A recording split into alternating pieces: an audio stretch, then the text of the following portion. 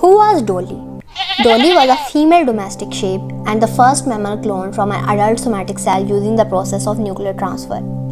Dolly was born on 5th July 1996 and had 3 mothers.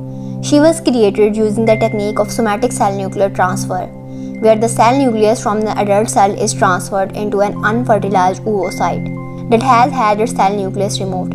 The hybrid cell is then stimulated to divide by an electric shock, and when this develops into a blastocyst, it is implanted into a surrogate mother. Even though Dolly was not the first animal cloned, she received media attention because she was first cloned from an adult cell.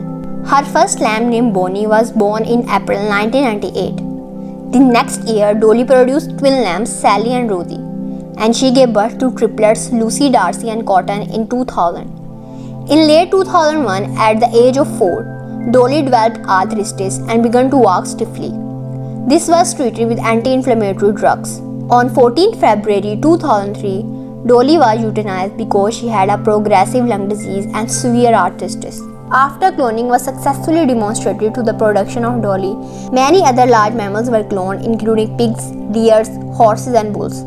A modified version of the cloning process that created Dolly was used to create Polly and her siblings Shape that produce human blood clotting factor 9 in their milk. Dolly but proved that scientists could turn back the clock on a fully developed adult cell to make it behave like a cell from a newly fertilized embryo.